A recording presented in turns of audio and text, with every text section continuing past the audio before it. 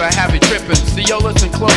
It's not bright as the sun or sweet like sugar, but it's rather on the bug tip and it's called Pickin Boogers. Now when I am playing, might not be kosher to you, but it's still something we all have to do. So go up your nose with a finger or two and pull out one all crusty crew.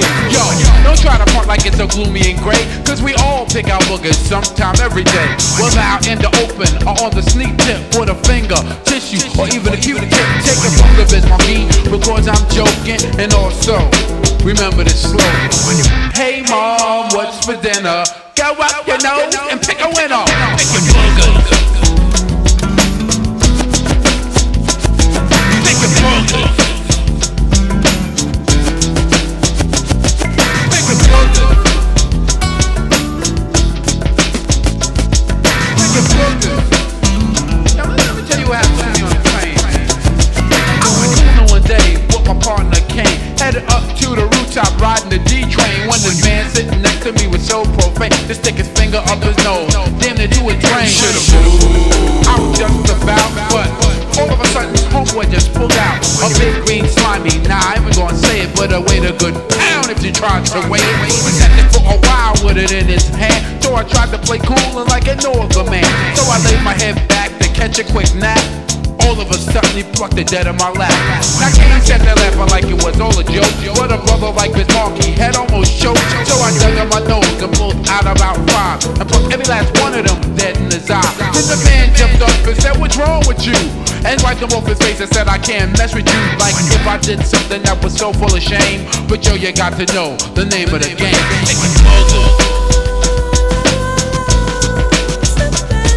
Pickin Boogers.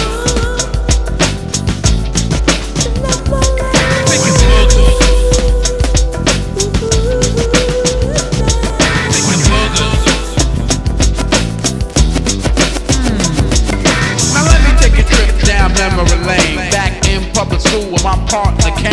When I was class clown and he was my brother, sitting at the desk plucking boogers at each other.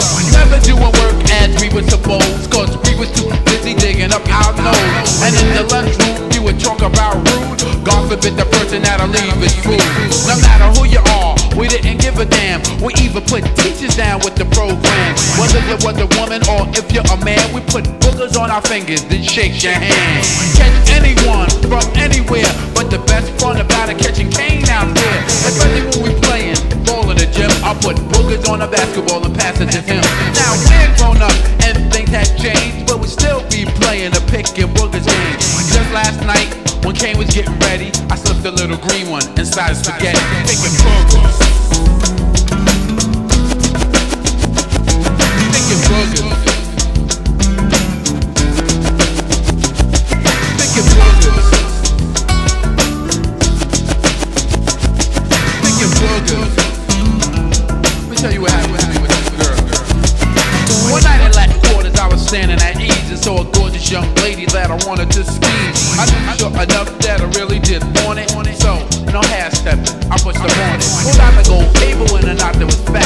Had a spotlight beater on my Biz Markie hat. But when she stepped in the light and she got real close, I saw a teeny weeny booger on the tip of her nose. She was dressed real deaf and her body was hooked, but that dried up booger just ruined the look. I wanted to tell her about it, but I couldn't be bold, so I played it off and said, that's a cute green mole. I was hoping from that she would wipe it away, but she didn't do nothing. I guess she wanted it to stay. I said, before you get my number, I don't mean to diss you, but write it in your hand because you're gonna need the tissue.